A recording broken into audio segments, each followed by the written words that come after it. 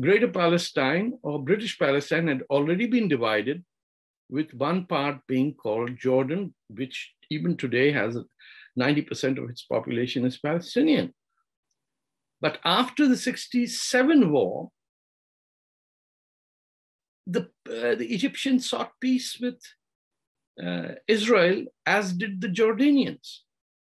And the war on those two fronts finished. There has never been a clash between these two.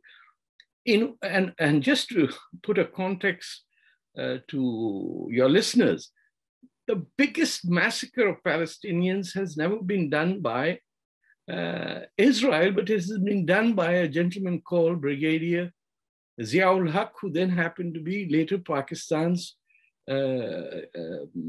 ruler, who hanged Prime Minister Bhutto, and then became the introduced the whole notion of the Islamic State within the whole world.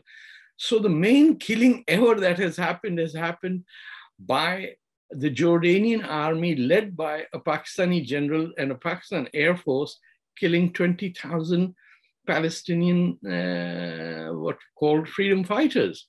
So when people become sanctimonious about, oh, our solidarity is with the Palestinians, the Pakistanis should be the last people who should talk about it. India has always had historically good relations with the Arab world and has stood by the Arab world, but they've never really cut off their relationships with Israel.